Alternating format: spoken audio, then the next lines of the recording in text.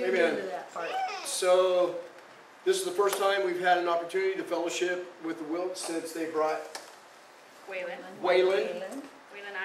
Waylon Isaac into the world. And bless Yahweh's name, we have a Torah observant family with a new added letter to it. Hallelujah. Thank you, God. And so, we want to pray over them. We want to just bless you guys because we love you. Yes. Yeah. And We'll take it. we want to present anointed child, and we have a baby TALITHA that we would like to present you guys with. So, Father, in the name of Yahshua, we thank you so much for the presence of this brother and sister and their family. They have been such a blessing to us, and we love their fellowship, and they're just so determined, Father, to seek your word and your ways, and we lift them up to you right now and ask that you would fill them with your ruach. I ask that you would lead the man of this household in the right direction and bless him with wisdom to raise his family, Father. And bless the woman of this household with your spirit and give her understanding. Let them together bring their family to your kingdom. And we ask this in the name of Yeshua. Hallelujah. And Father, in the name of Yeshua, we bless this child and we lift him up to you today and ask that from his youth he would hear and learn your word. We ask that you would constantly look over him and the rest of the children and this whole family in Yeshua's mighty name.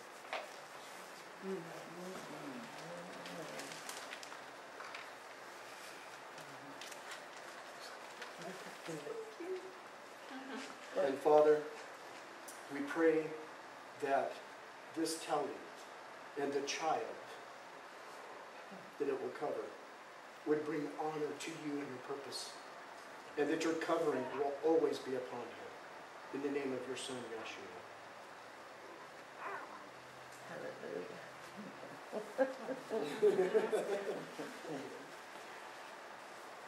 You got a new one? No, they got it for women. Hallelujah. Hallelujah. Can I give you Aaronic? Can I give you Aaronic lesson? Let's do the Aaronic lesson. Yivareka Yahweh v'yishmarecha, Yair Yahweh panav alecha v'yihunecha, Yasam Yahweh panav alecha v'yasem lecha shalom. May Yahweh bless you, may he keep you, may his countenance shine upon you and grant you his eternal shalom in his name. Hallelujah. Amen. Thank you. And here's the card. everybody should sign this because I didn't want you guys to know that this was coming. If we would have sent it out here for everybody to sign, we would have blown the So thank you, surprise. and we'll send it around.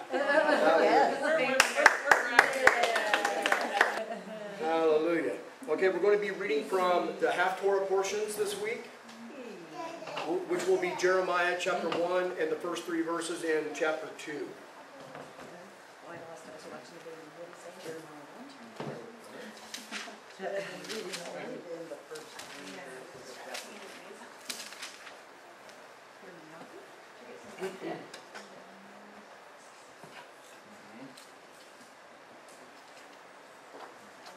Father, as we begin to read your word, we ask that you would lead us and guide us, Father, and bless us with understanding that comes from you and your Shamayim. Give us the tools that we need to better understand your ways so that we can seek your kingdom, glorifying and bringing esteem to your Son and the blood that was shed and your purpose. And we ask and pray for your guidance in the name of your Son, Yahshua. Baruch Hashem. Okay. Yirmiyahu, beginning at chapter 1, verse 1.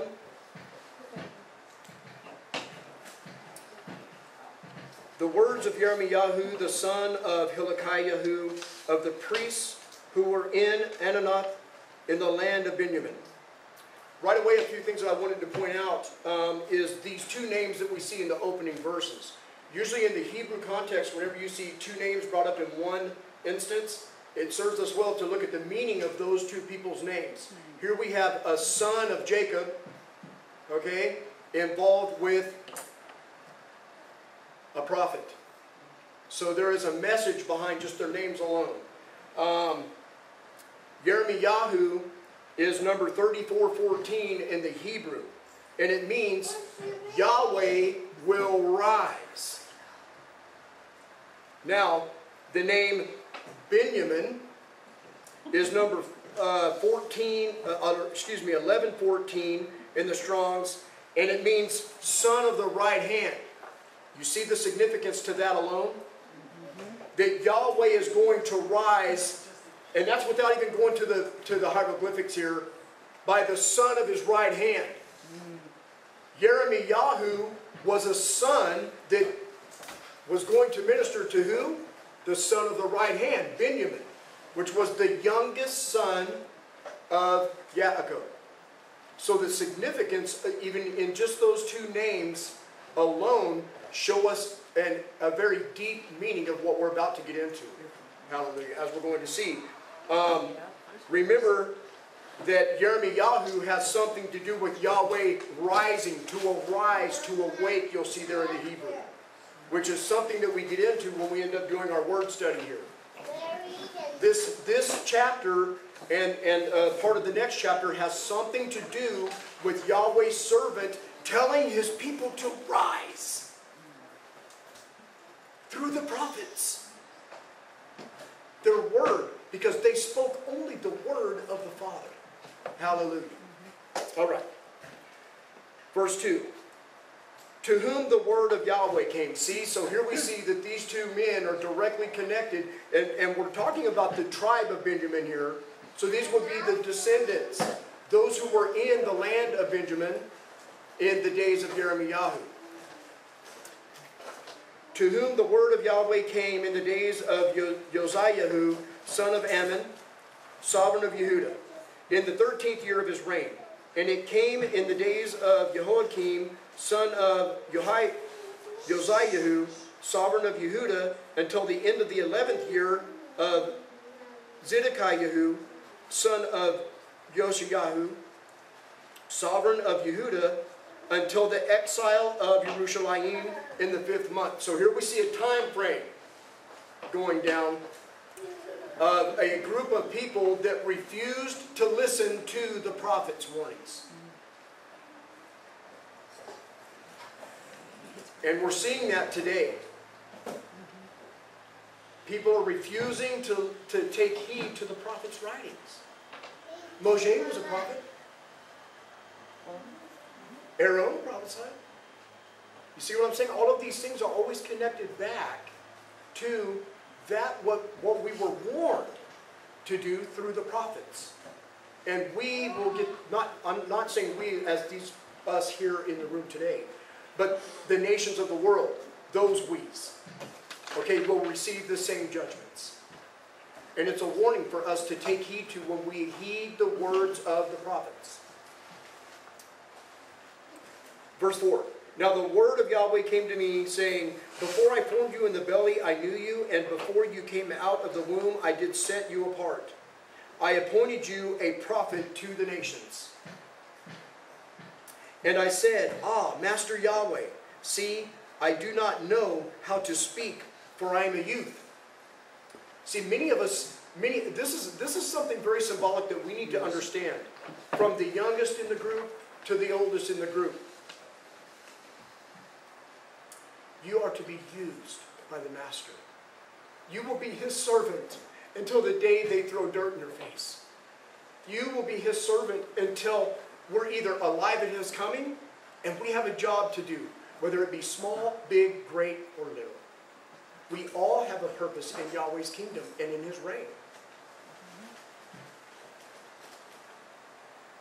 Verse 7, and Yahweh said to me, do not say I am a youth,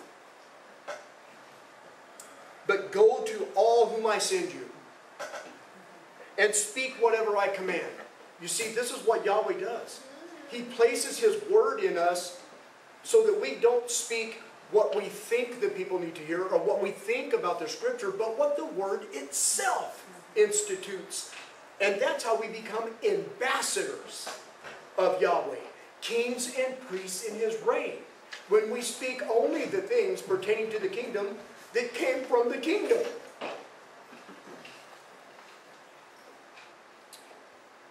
Verse 8, do not fear their faces, for I am with you to deliver you, declares Yahweh. Then Yahweh put forth His hand and touched my mouth, and Yahweh said to me, see, I have put my words in your mouth.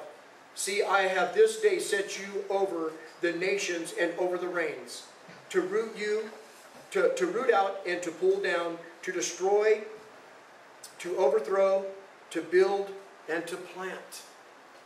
There is the good news coming from a prophet hundreds of years prior to Yeshua HaMashiach coming into this world. He's sending one man into His people and telling them, you need to remember what you were supposed to plant, sow, and reap for me. And then we get such verses in the Brit Ha'dasha, such as the servant that hid his talent. He didn't plant that seed, he put it away. But many people say the same thing today. I just want to be at the feet of the Master. That's all they're worried about. When the Master has told us time and time again that we will come in front of Him by the millions and bow before Him, we shall never be alone. That's what the Mishpachah is all about. So that we don't have to be alone in trials and tribulations. And if a brother fall down, he always has a brother to pick him up.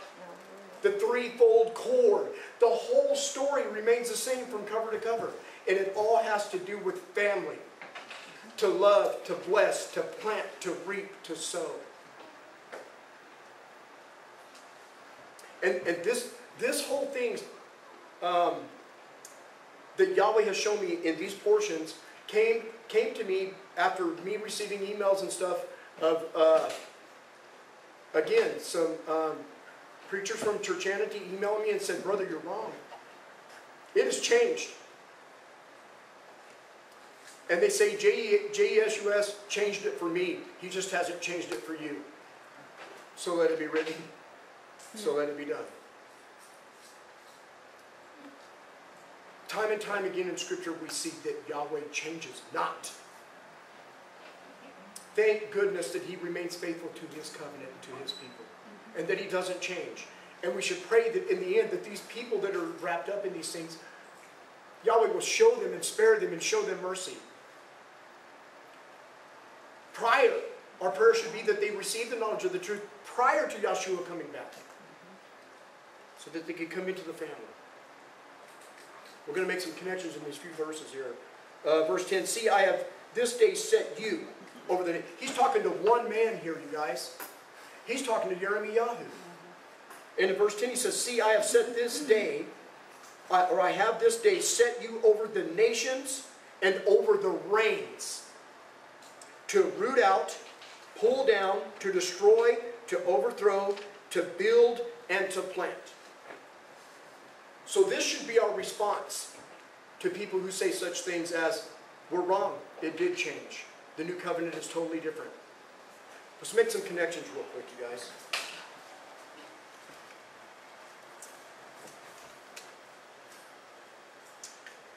In verse 7 we see here, and Yahweh said to me not to say, do not say that I am a youth, but go to all whom I send you, and speak whatever I command you. Now remember, who said this? Through Yirmiyahu? Yahweh. Yahweh said this. Right? Let's go into the Brit Ha'dasha, or most commonly known as the New Testament, and read something real quick. Let's go to Mark chapter 16.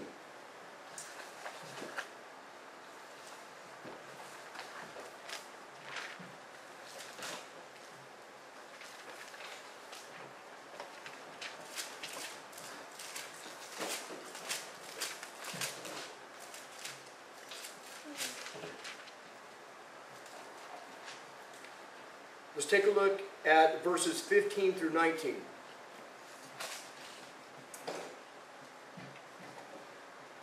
This is speaking about Yahshua.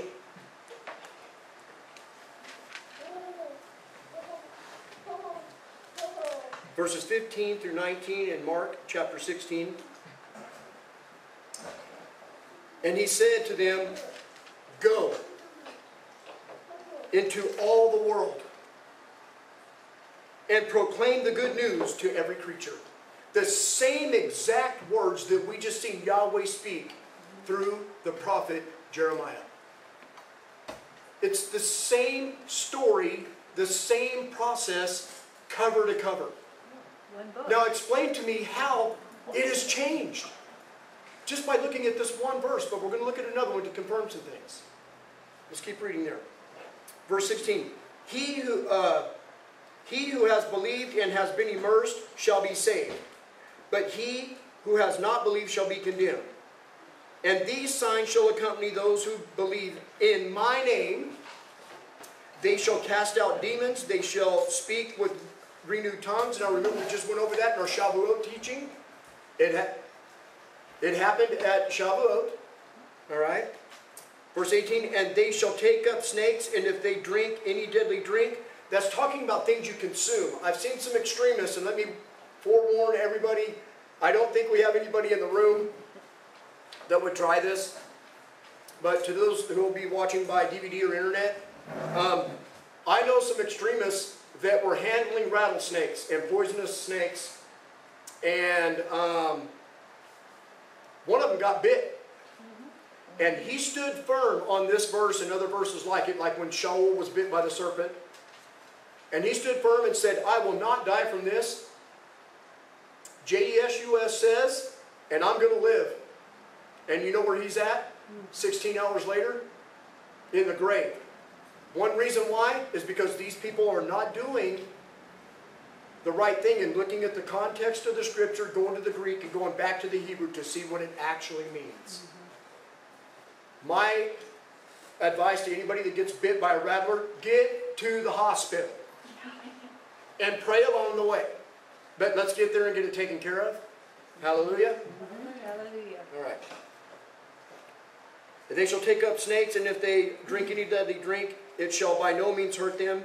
And they shall lay hands on the sick, and they shall get well.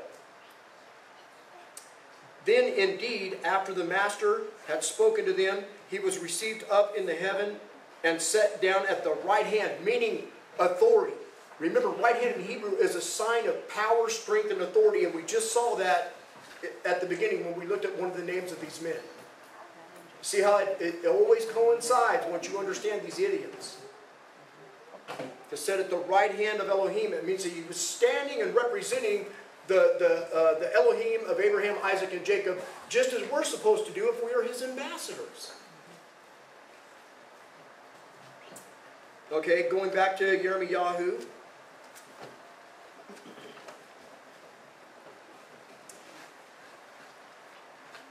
in verse 8 in chapter 1, it says, "Do not fear their faces, for I am with you to deliver you."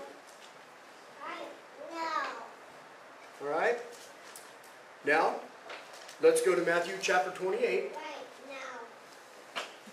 Let's see if Yahweh changed in between this time and the time that Yahshua was speaking these things to his disciples once again.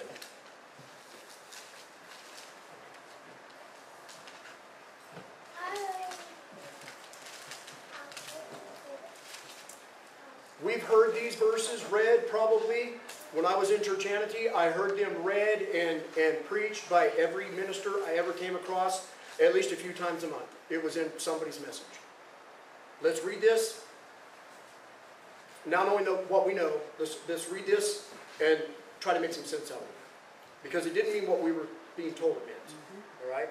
Because now we know that the message never changed. We're looking at what was told to the people in the days of Jeremiah. Now let's look at the same exact thing being said here by Yahshua. Once again, it not changing. All right? Let's look at verses 18 through 20.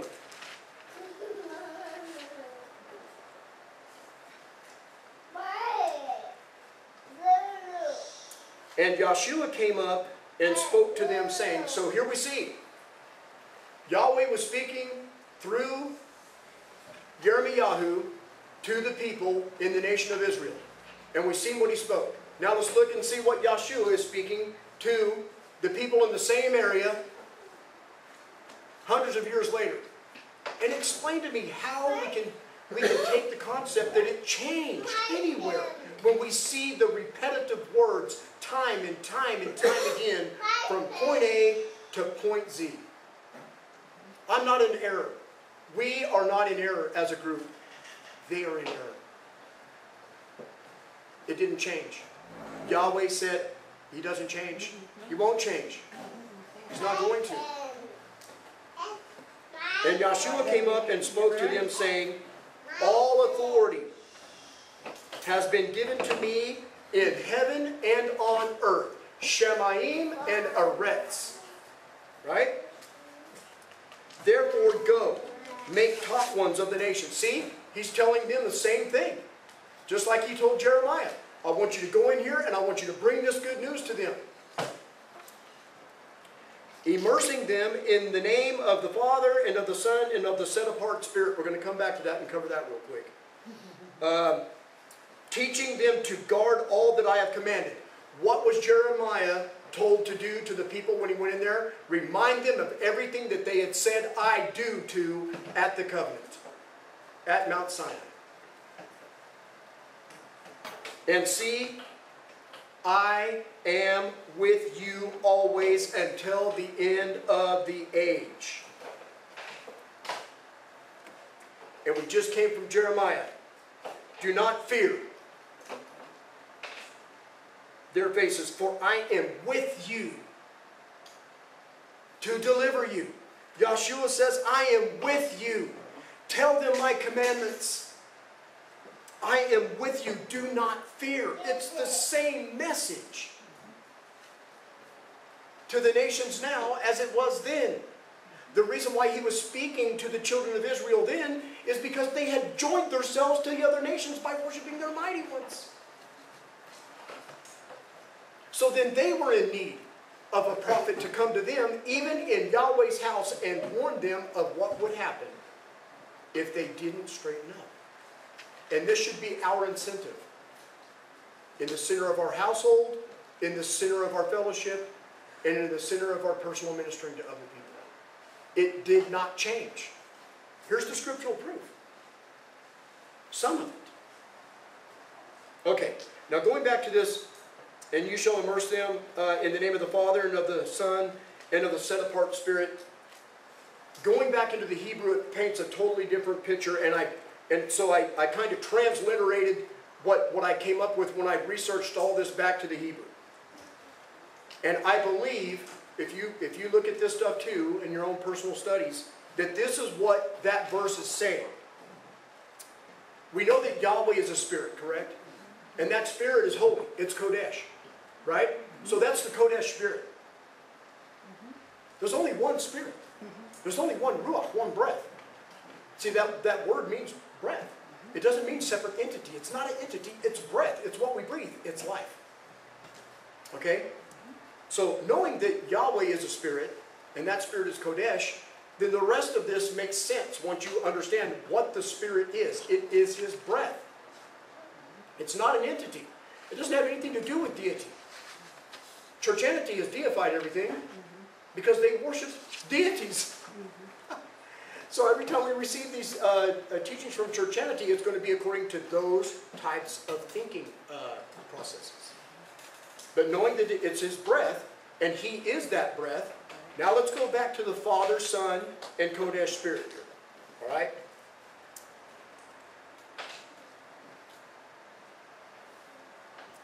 Yah is the Father, and the Father is Yah. The name of the Father who is Yah is Yahweh Shua, for He has saved His people from their sins.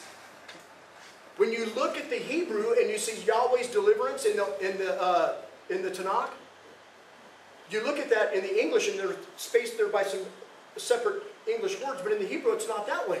It's Yasha or Yeshua, and the Hebrew word for deliverance, which is Yasha or Yesh, okay, and then Yahweh's name in the same sentence. Yahweh's deliverance. That's why we see the short form spelled now Yahshua. So what it's saying is the Father is Yah, and Yah is the Father. And the name of the Father who is Yah is Yahweh Shua, because He has saved His people from their sin.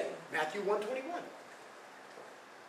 They're not three separate entities is what I'm trying to say. And in the Hebrew, when you go back in the Hebrew, it shows you that.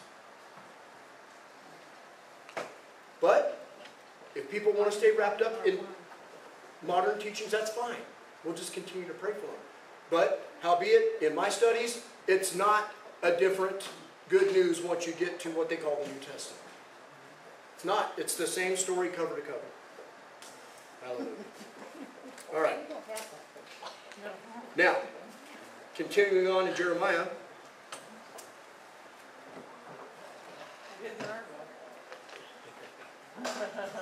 Fix that. We fixed it, yeah. I'm glad Telmer's back because I've been needing some help drawing. Some of those figures are pretty hard to figure out, so I'm going to have to spend some time with Telmer. Hallelujah. Okay, verse 11 in chapter 1.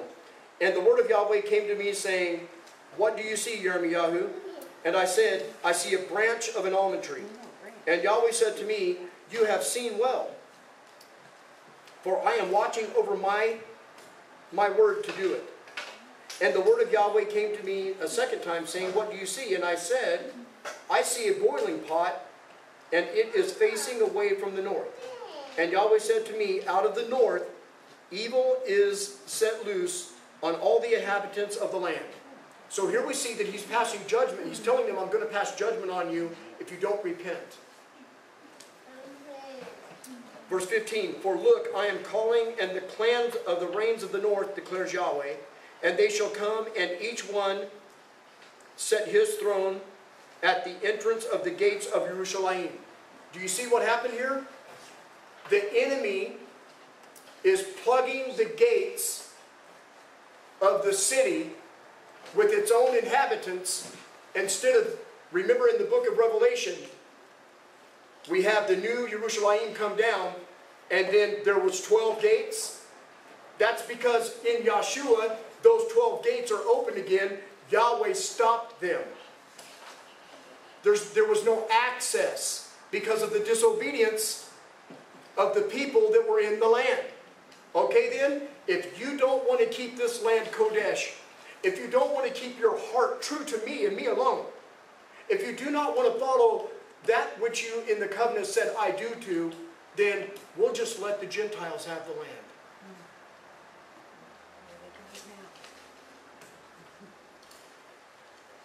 That's what's going to happen if you don't repent.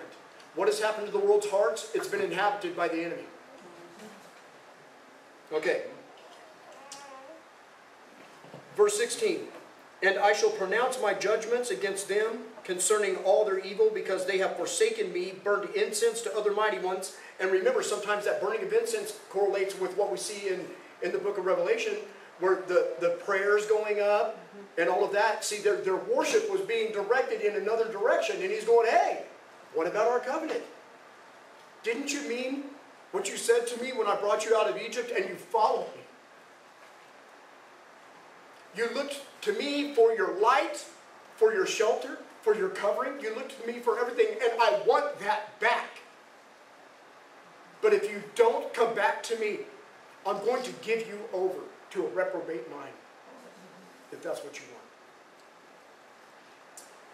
This prophecy is very, very deep concerning what we go through today in the world and all of its religions. We see the after effects of the disobedience. They didn't repent, and we know what happened, and it will not be any different for us as a nation, as a family, or as a people, or as a single person. It's not going to change. Burned incense to other mighty ones and bowed themselves to the works of their own hands. Now remember that. We need to remember that. The bowing to the works of their own hands. And I'll tell you where we get in trouble is when we say, well, the way I look at that verse, or the way I see that, or you know what, I bow down to this and that and this. I think I should worship like this. That's what gets you in trouble with him, because all you have to do is look at the word and it tells you how to worship him.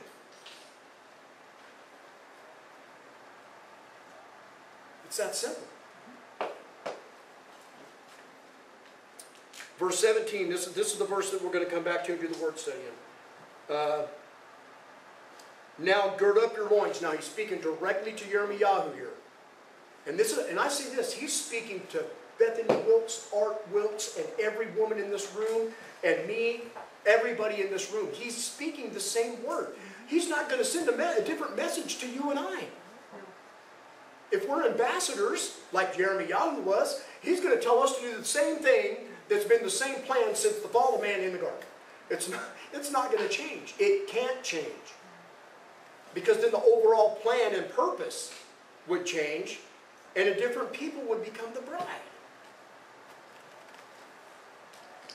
Now gird up your loins, and remember this word, arise. Remember, we just seen that word when we looked at those two names in verse 1. Matter of fact, Yirmiyahu's name has something to do with Yahweh rising. Or it can mean awakening once you go into the hieroglyphics there. It can mean to awake. And that's what a prophet does. Wake up, you guys. That's why you see those Hebrew characters in his name, because that's what he was trying to do through the prophets. Get his people, his bride, to wake up. Why? Because half of them's oil's burning out. They don't have any more. Oh, Father, help us. Arise and speak to them all that I have commanded you. Do not break down before their faces, lest I break you before them. We'll come back to that. For look, I have made you this day a walled city. He's talking to one man. He says, I have made you, just like he told Moshe when they were disobedient. He said, I'm going to kill everybody else. I'm going to make a nation just out of you. He did the same thing with Abraham. Same plan there as well. He's talking to Yirmiyahu. For look, I have made you this day a walled city and an iron column and bronze walls against the land. He took one man out of his people and told him, I am making you a walled city today. Against them, if they do not repent, I will start from scratch with you. And it begins with us in this room. It begins with all of the Mishpachah throughout the world.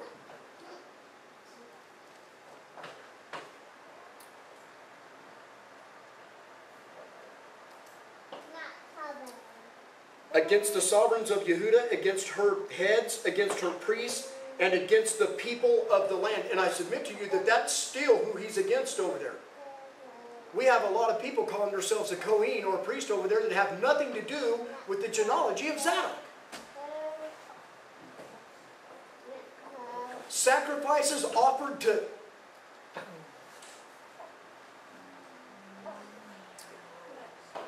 Verse 19, and they shall fight against you.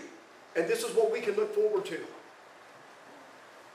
This might have been what Art was expecting whenever this thing with Shabbat popped up in his job.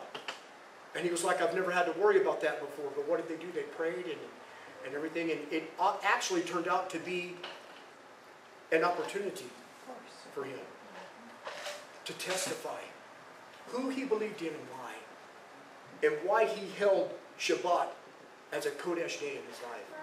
Hallelujah. He's got a blessing hovering over his head that just came into the family.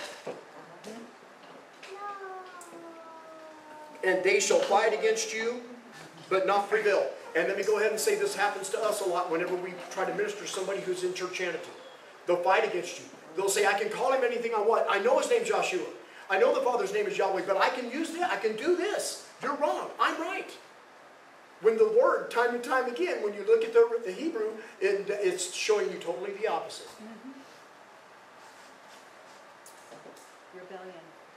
Rebellion. But not prevail against you is the promise here in this verse. For I am with you, declares Yahweh, to deliver you. And that word deliver is either going to be connected to Yasha or Yeshua, the verbs. Remember, Yeshua is not a noun. That just means deliverance, delivered, or deliver. It's a verb. It's not a noun. Yahweh Shua, though the short form Yahshua is the personal noun of the Savior. Chapter 2, the first 3 verses there. And the word of Yahweh came to me, saying, Go, you shall cry in the hearing of Jerusalem, saying, Thus said Yahweh, I remember you, the kindness of your youth, the love of your bridehood. Vance, Jill, do you remember the day that you said I do at the altar? Do you remember the love and the joy and the commitment that you felt toward one another? How happy you were as a man to know that your bride had came to you. Art, Bethany, those vows. That's what Yahweh misses. That's what we're fighting to bring back. He wants us to remember our youth as a bride when we came to him and fell at his feet and said, Thank you for saving me. And because I am so grateful, I'm willing to do anything for you.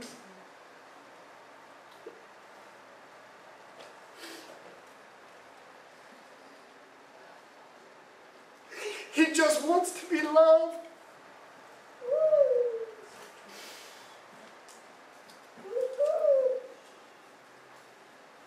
By a world full of hateful, disobedient people.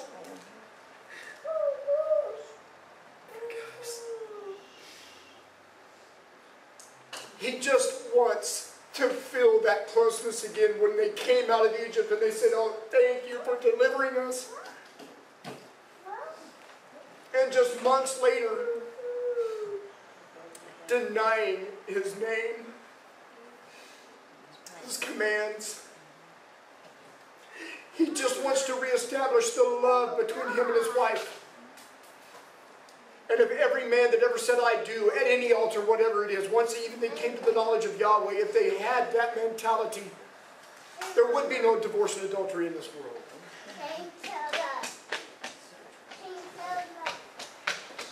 Help us, Father. I remember you in the kindness of your youth, the love of your bridehood, when you went after me in the wilderness. He said, I remember when you used to chase me around. I remember when I used to get in my car and every time I turned the corner, there you were passing me by and waving and winking at me. And just those little things. And instead of a wink and a wave, today he gets a brush and a wave. But yet he endures. But he's proven that he will not put up with disobedience and adultery. He said, okay, that I won't put up with. And he divorced, as we're reading, Israel first and Yehudah. He's not going to replace a disobedient people in his house with another disobedient people. Verse 3. Or excuse me, finishing verse 2. When you went after me in the wilderness, in the land that was not sown. It was barren then. Not until you came into my presence were you taken into a place of holiness, of rest and peace, fruit. I've given you meat, manna. I've given you the bread of life. And I want you to come back to that. That is the message. That is the same message that was preached by Yirmiyahu. It's the same message that was being preached by Yahshua and his disciples. And it's going to be the same message that you're coming out of my mouth. Verse 3. Yisrael was set apart to Yahweh. The first fruits of his increase, all who ate of it became guilty. Evil came upon them, declares Yahweh. He just wants us to come back. He's beckoning everybody.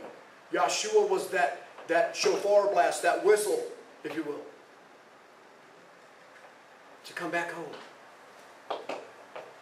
Come back into covenant with me, where you can be fed and nurtured. Let me take care of you. I want to rub your feet. I want to massage you. I want to caress your body. I want to love you again.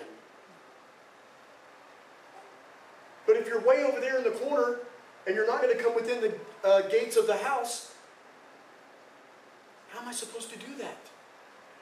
All you got to do is read on the doorposts of the home. They're nailed there in the mezuzahs all over the place. Come in here, these are the rules.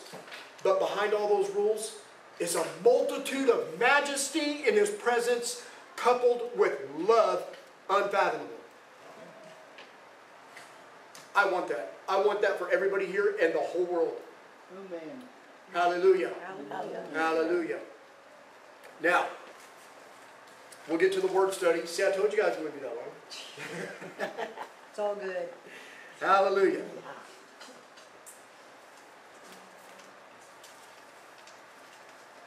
Okay, going back up here to verse 17 in chapter 1.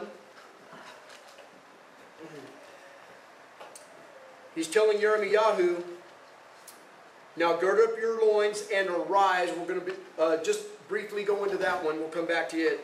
But I want to focus on these two words that we see there in most English versions where you see, let's read here, and speak to them all that I command you. Do not break down, we see in the scriptures. In most other English versions, including the word of Yahweh, you'll see be dismayed there. It says, do not break down before their faces, lest I break you. We see the other set of words, and in most English translation, that one is translated as, I will confound you. But as I started researching that, it comes through or from the same Hebrew word. That's why you'll see in the scriptures they kind of kept it pretty well translated, because it has to do with breaking. Not being dismayed or confounded, that kind of waters down what he was saying there. To break down, he says, if you break down before them, I'm going to break you before them. Why?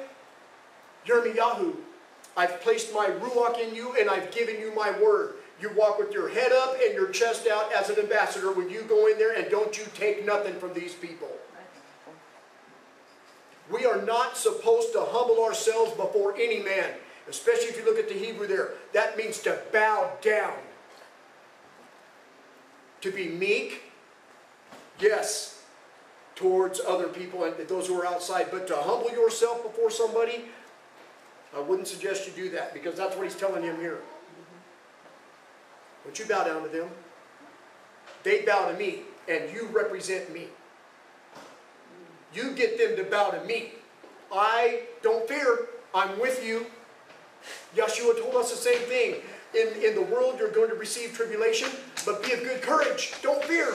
I've overcame the world. It's the same message. Hallelujah. We need to get little Jack up here sometime to bring the message. We have one now. Hallelujah.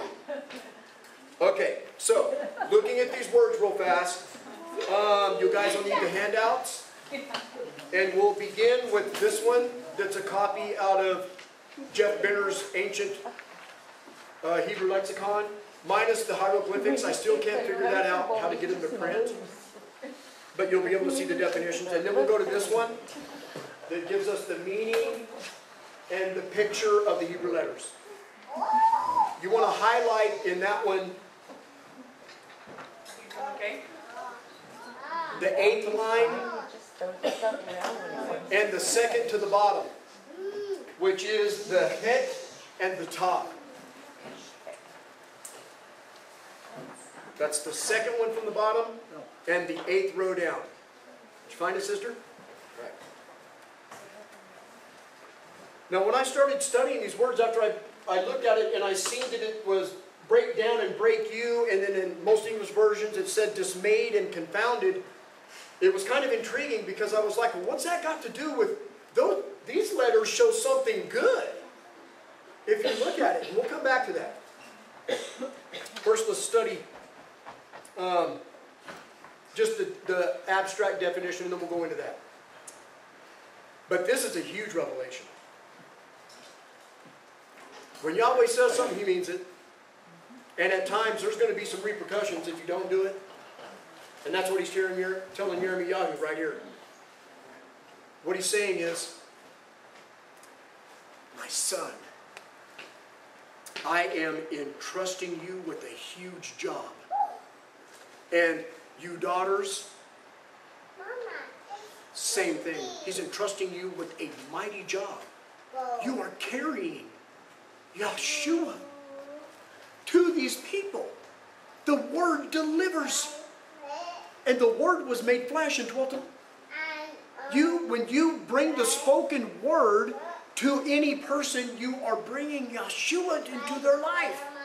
And when He reveals His Son in the flesh to them, the package is complete. Israel has not been cast away. They do believe in the Mashiach. They have the eternal Word. They just forgot its name. They're still stiff-necked, many of them, but not all of them. But He's telling Yirmiyahu, son, I'm sending you in here to represent me. This is a huge job. I need you to go in there, and I need you to be brave. Not saying that you're my only hope, because it's going to come to pass, no matter who I got to use. But this is a very important job for you. And, at the same time, a very, very deep test of faith. And we have this same order. Okay. Going first to the Strongs, it's number 2865. It's this same Hebrew word here for both of those that we just read in Jeremiah.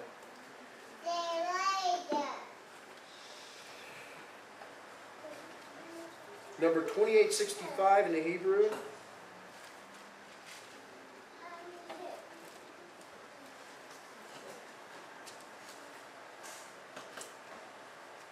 Is katah.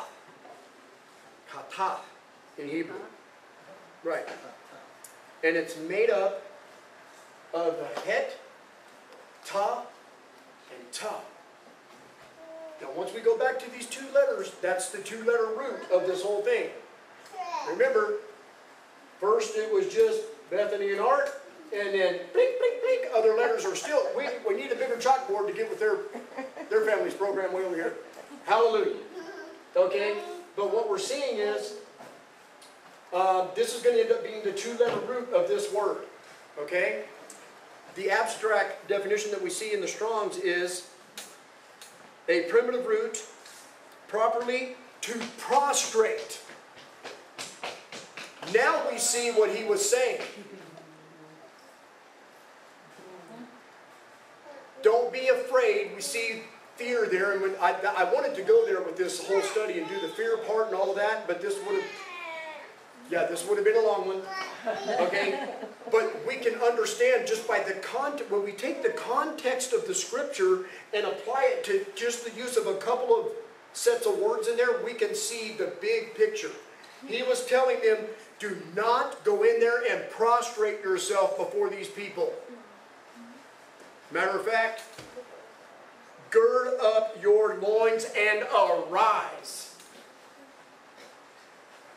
That doesn't mean that you're prideful.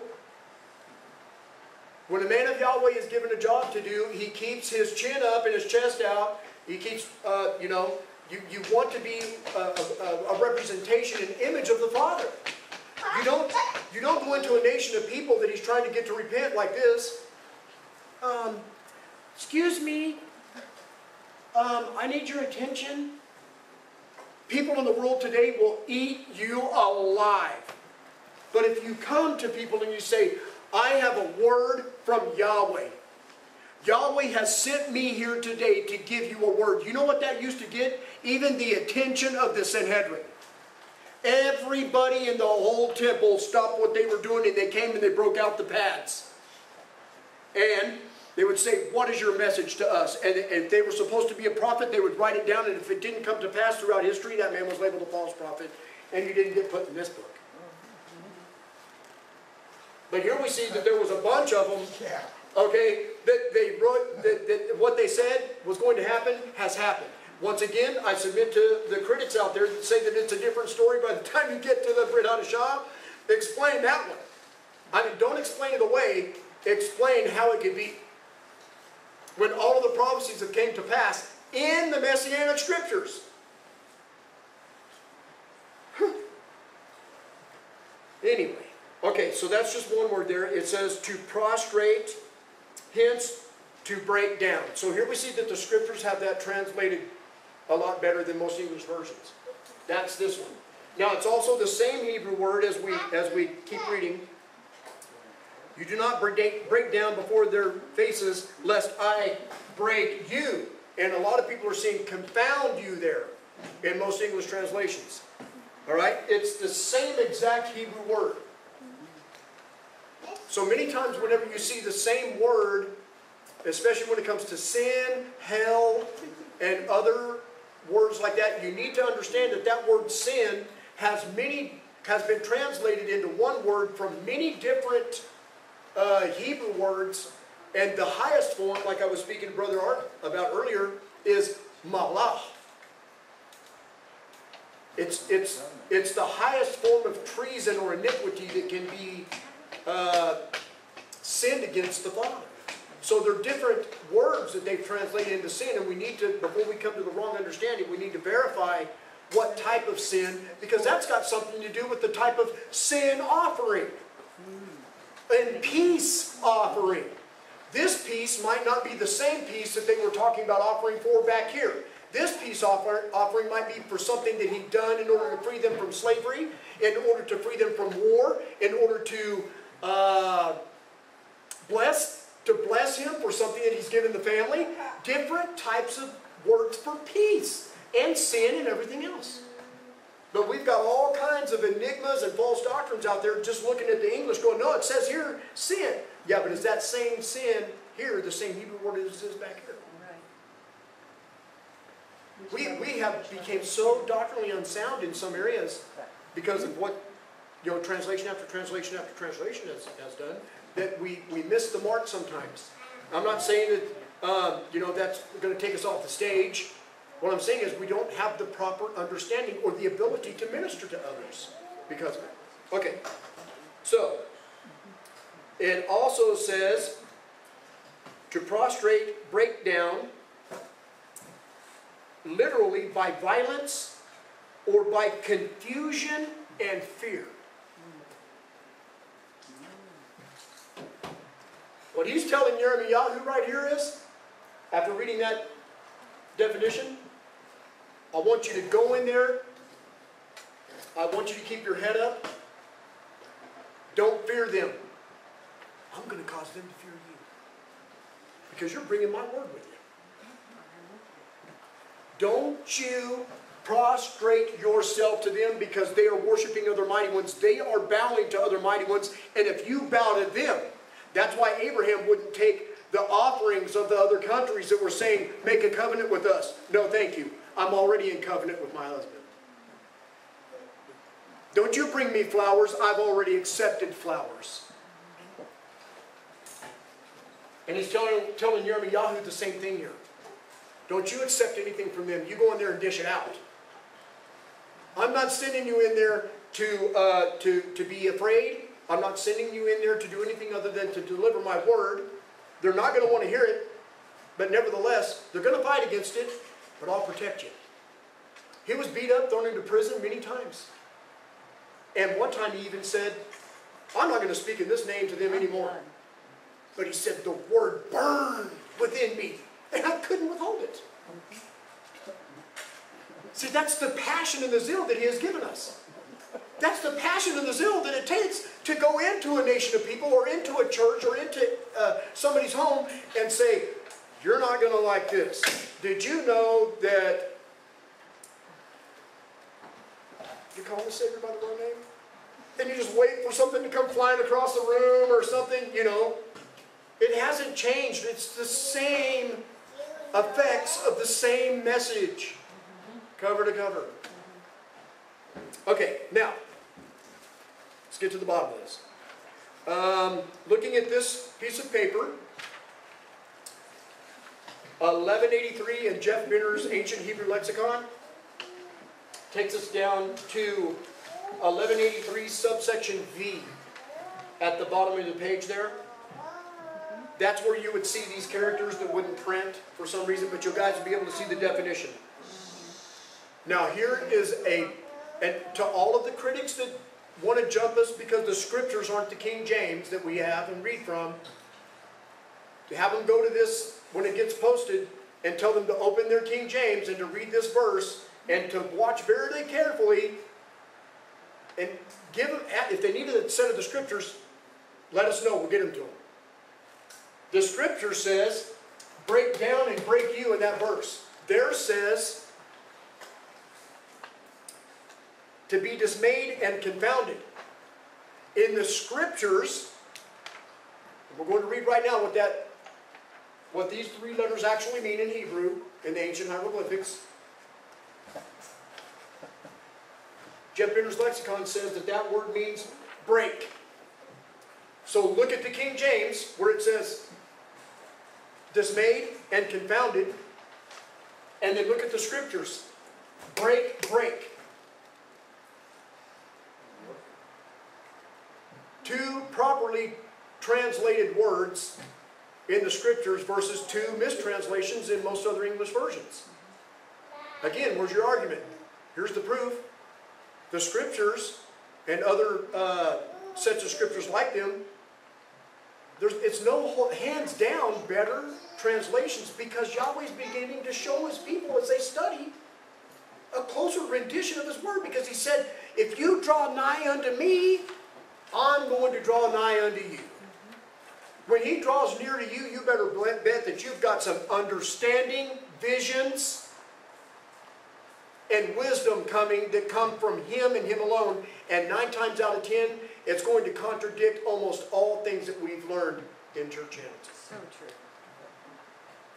Okay, so now what I want to do, we see there it says break. That's the concrete meaning of the word. And the definition is to be broken in fear or terror. And that has something to, that's why they translated that verse this way in the scriptures. Now gird up your loins and arise and speak to them all that I command you to do. Do not break down before their faces, lest I break you before them. To be broken in fear. See what he's saying? Don't fear them.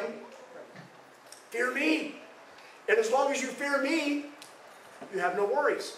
He's your front, he's going in before you, and he's your rear guard. How can you lose that fight? I mean, as long as you're looking forward and doing what he said to do, you don't have to worry about your back. I remember when I was living in the world and in trouble, there were many times where something would happen in an area that wasn't, I shouldn't have been, but I was. When everything was done, there was a guy, we were both back to back, just trying to keep people off of each other. We don't have to worry about that anymore. Because Yahweh's got my back. All we have to do is stay focused and go forward and do what He said to do and speak what He said to speak. The rest He will do for us. Okay, so here we see that definition. Now let's go back up to the top of the page where it says 1183. You're going to see the action root where it says AC means to break. Then we see abstractly it can mean fear. See, and that's what he was telling Yirmiyahu. Don't fear being broken, and don't you let them break you with their words. They're going to rise up against you, but I'm going to strengthen you and fill you with my ruach. There's no need to be afraid. You're a one-man gang. Get in there, bud. Put me in, coach. I'm ready to play. But see, finding a soul, a being, a spirit, a man, a woman, or a child willing to take on that responsibility is where the weakness is. It's not in, the weakness isn't in Yahweh or His Ruach, and the world has got that upside down, saying it is. What it is finding somebody who's willing to save despite the odds. There is so many things stacked against me, and my flesh is telling me do not go in there because there's millions of people. I'm only one man. But every now and then He runs across a man or a woman or a child that says, it doesn't matter. If my life is over today, I'll be one step closer to you. If they take my life today and my eyes close, when they open again, I will be in your presence. And I am willing to go in there and speak this word to these people so that they can be saved if I live or die. That is what Yahweh's looking for, and that's what's hindering the good news from going to the world. Who wants to take on the responsibility and equip themselves with the good news? Hallelujah, I do. And I know that you do, or you wouldn't be here. Hallelujah.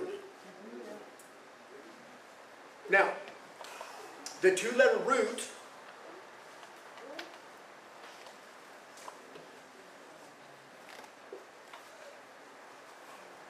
is that. That would be the het and the ta.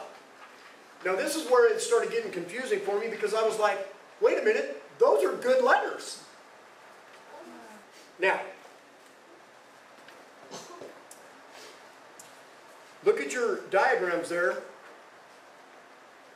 and let's look at the het. Its picture is a tent wall, or a fence. Right? And the ta represents a mark, or excuse me, it represents the crossed sticks. Okay? And we know that the crossed sticks, to us, we know who that represents. So looking at these two words, you go, well, that would almost contradict everything we're reading in the English here, because those two words have something to do. A tent reminds you of the tent of meeting. The ta reminds you of a sacrifice or something good. Yeah, to bring up. And here we see a rise here. We're going to go back to that. That's going to be the last word we're studying right here. But looking at the context and the meaning, that's why these things are set up in this way. First, they'll show you what they represent in the picture, but then they're going to give you a definition. And it's labeled under meaning, where the definition is. It says meaning. Okay, before you go to the meaning, after you look at the picture and what it means, I suggest that you read the scripture one more time, because you must go to the meaning with the frame of mind of the context of the scripture, or you're not going to be able to understand it, because these are actually good things. Tent of meeting, stake, sacrifice, so on and so forth, right? Let's read this again. Now gird up your loins and arise, and speak to them all that I command you. Do not break down before their faces, lest I break you before them. Now, keeping that in mind, let's look at the meaning of the het. outside, divide, and half. In the Hebrew, whenever you see something, a definition that means half, right away what comes to my mind after studying this for a couple of months now is the sacrifice. Remember when the covenant was made? We went over those words last time we met. They sacrificed the animals and split them in half, right? Something being divided in half. Watch this. Now, it says outside and divide. What he was telling him here was, and we've seen it translated into break down or break you, he was saying, if you don't take this message into these people, they are going to be outside the reign. They are going to be divided from this land. And the covenant, the pieces, the half, will mean nothing any longer with these people.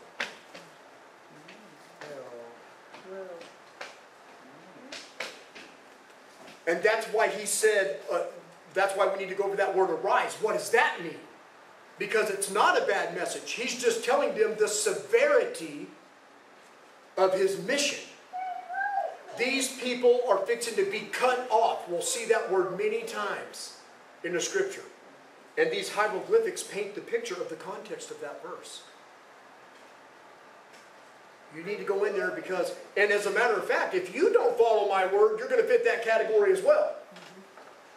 If you don't go in there and speak to them all that I've commanded you to speak, you will be outside and divided apart from me as well. That's why he says, I will break you. Now look down here, and what would they be outside of and divided and split from? The definition of that is in the next letter in the top. See, remember, the pictures of this and the meanings actually tell us what he was trying to convey to Jeremiah, just by the research of those two letters. The ta, if you'll notice in what it pictures, is the crossed sticks. And that represents a lot of things to us as believers. Now, remembering the context of the scripture, let's look at the meaning here. This is a mark, a sign, a signal, and a monument. So what he was saying was that himself and these people would be cast outside, divided, right? From the mark, the stake. The stake was a sign of his people. And it was a signal for everybody to repent. And monument means it will remain forever.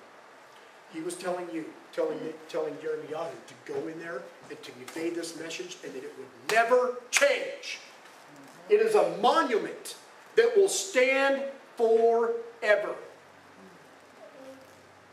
Once again, explain that one. If the message changed, then Yahweh, according to these hieroglyphic definitions and meanings, wasn't telling him the truth. And that prophet died in vain. Far be it from Yahweh to persecute his people, to tell them to do something that would be changed later and let them die for it. Hallelujah. We don't serve a being like that. There is a purpose for our life, our birth, our life, and our death in this world if we walk according to his ways. He's not going to turn his back on the patriarchs and the prophets and the apostles, nor is he going to turn his back on his people, ever.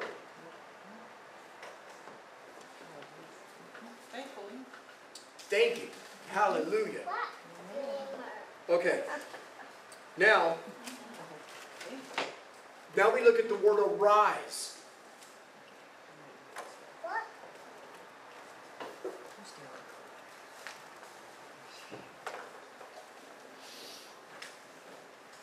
All right. Arise is the Strong's Hebrew number 6965.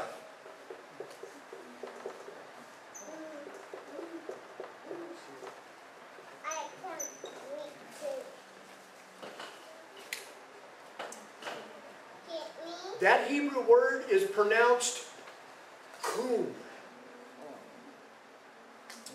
Cum. Like kumbaya. You just see us all around the It's throne. cum. It means arise. Kumbaya, Yah, kumbaya. Rise, O Yahweh. That's what that song means. For years, I made a joke out of that. Kumbaya. Yeah. Now I know what it means. It means, Yah, arise. Wait a minute. Yirmiyahu means what? Yahweh will arise.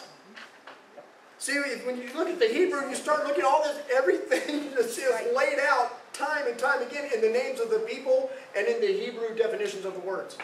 It's the same message. It's like trying to add one to itself a million times. 1 plus 1 plus 1 plus 1 plus, I mean, it just gets so repetitive after you begin to study this stuff, you see the message. The same message. Hallelujah. Okay, now, so what he was telling him, here's the definition of that in the Strong's.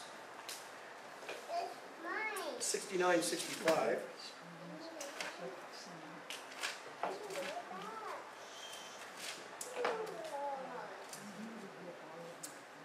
6965 is the Hebrew word cum. It means to rise in various applications.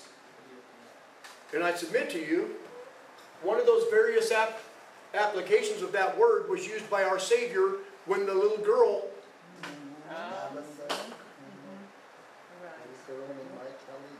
A slight mistranslation, by the way. It's not Tabitha. It's the Hebrew word TALITHA. And we're just going to search that back real quick. Because this isn't no hidden fact. A lot of people know this. Right, those guys know about it. But watch where it takes us in closing here. Let's go to that verse. But remember, he's telling Yirmiyahu to go into these people. Why? Because they were dead. They were living outside of his presence. They were divided and they were fixing to have the kingdom ripped away from them. And what good is a house with no family? How lonely to have a house filled with many mansions, and behind every single door is an empty room that is decked with silver and gold and bronze. He wants his family back in the mansions. And he's going to bring it to us. He's going to bring it to us. It says, so that's what he was telling those people. You need to go in there until everybody can rise up. They better get out of the dirt and the mud and the mire. They better cleanse themselves.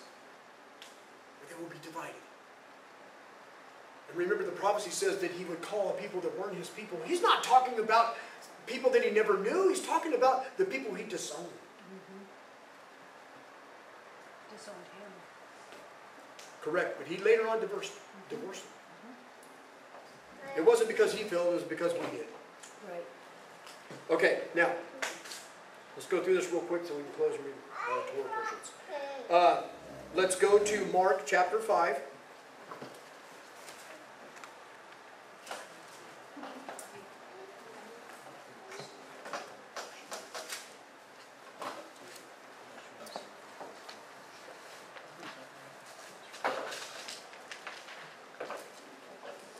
We'll be reading verses 41 through 43 right there. Setting the stage, this is where he had been called upon, and there was a little girl that had been dead. And a lot of English versions have this recorded as Tabitha, cumi. But restoring that back to the proper words in the context shows us a bigger picture here.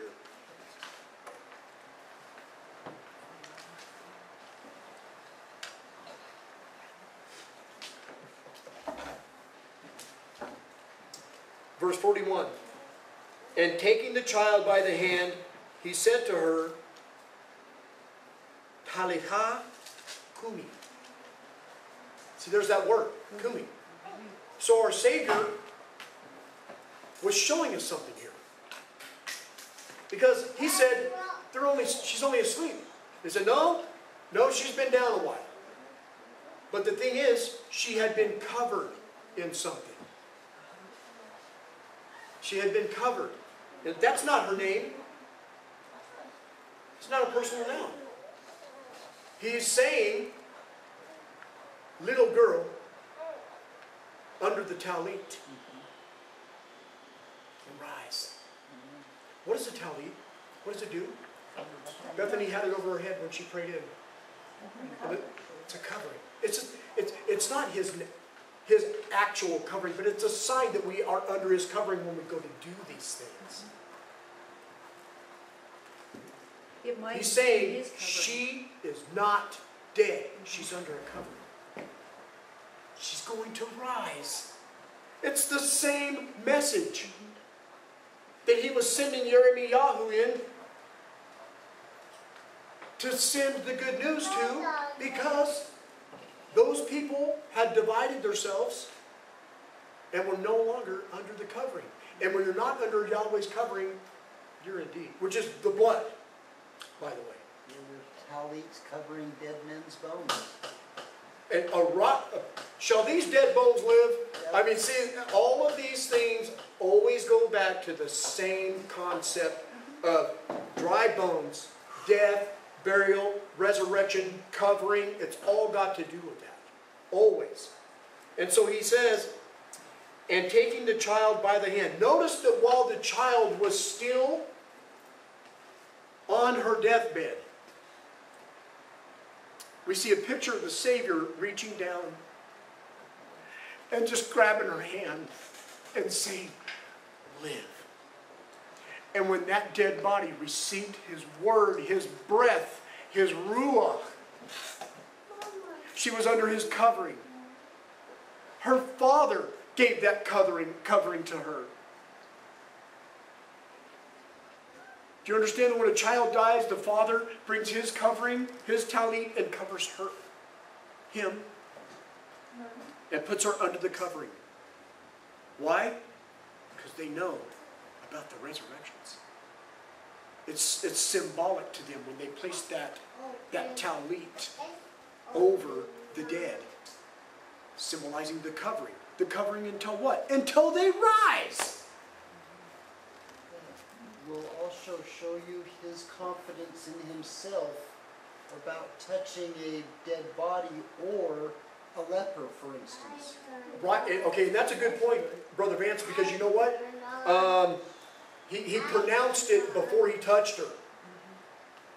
I forgot to bring that up. He pronounced that she was alive before he actually touched her. You see what I'm saying? He didn't say, she's dead, and when I touch her, he said, oh no, she's not dead, she's sleeping. He had already awakened her. He had already called her back from the dead at that point. He just reached down and grabbed her head and said, get up. Indeed, when he said she's not dead, life came back into her body. And when he said she's just sleeping, she was asleep. And when he grabbed her hand, right hand, that's in one of the names that we studied when we started here. The right hand, Jeremiah chapter 1. Which name was that?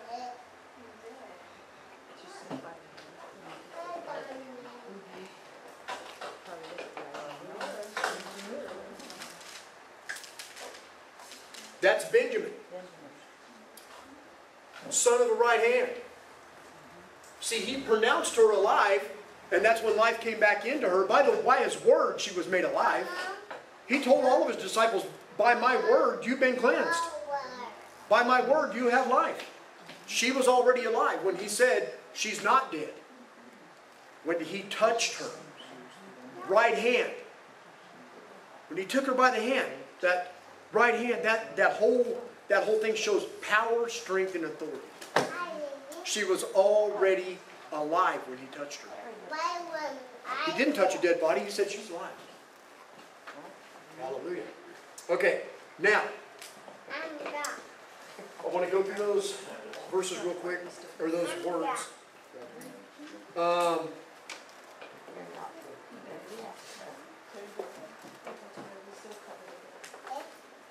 right.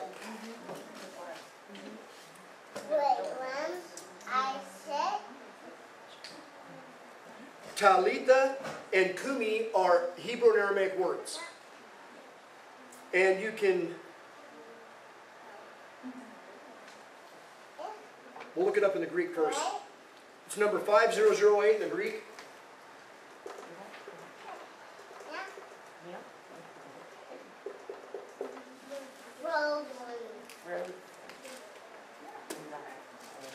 And this is where we start getting the little popcorn trail to follow back.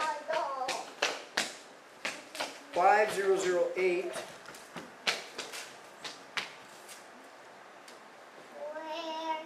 In the Greek is TALITHA, of Chaldean or Hebrew origin.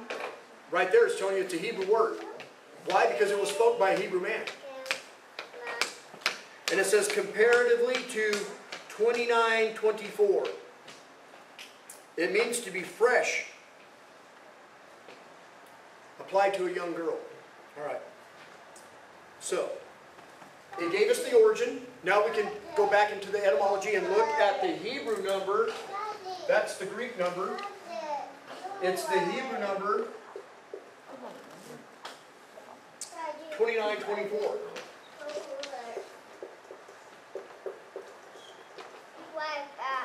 All right.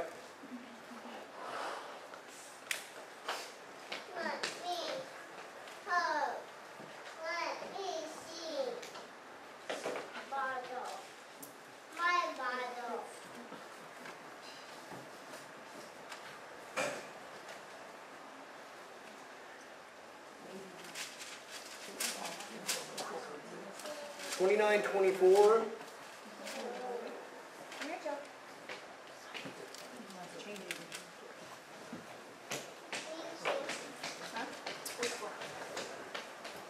$29.24 in the Hebrew is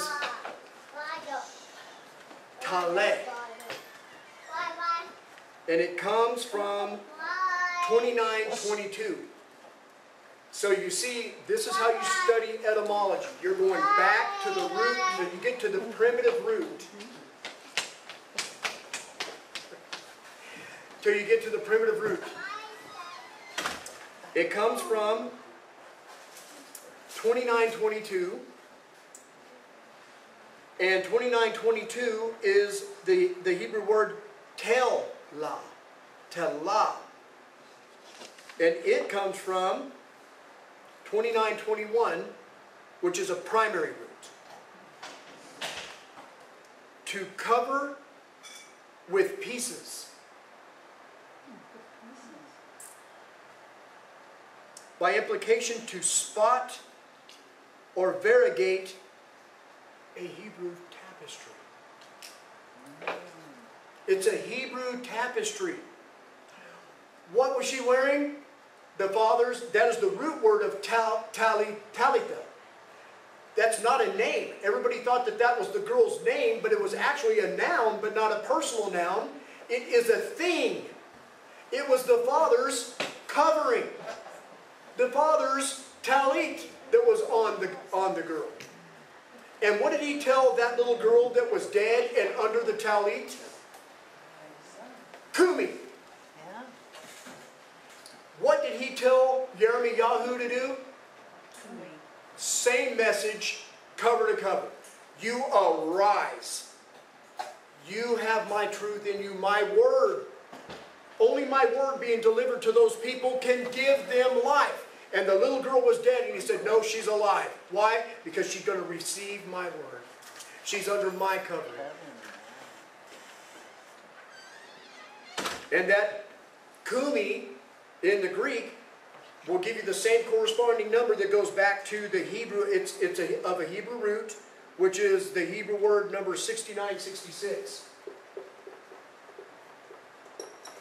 in the Hebrew. That's cumi. That's what the Greek word kum will take you back to. Is the Hebrew word. I'm out of room.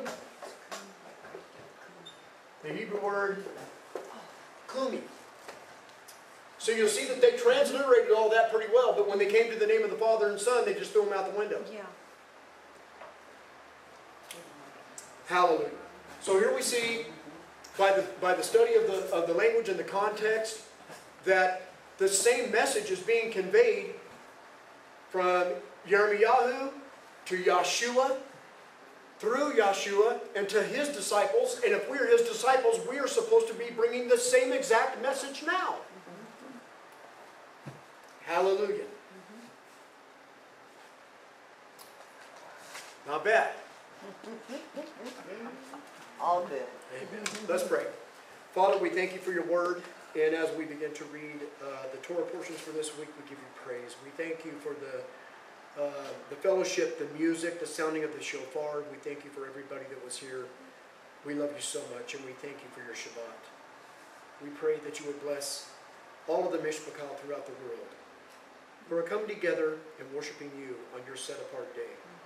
And we thank you for the command to cumi, to arise, to hear your word. Give us strength and boldness to declare these things, and lead us by your Spirit in order to do so.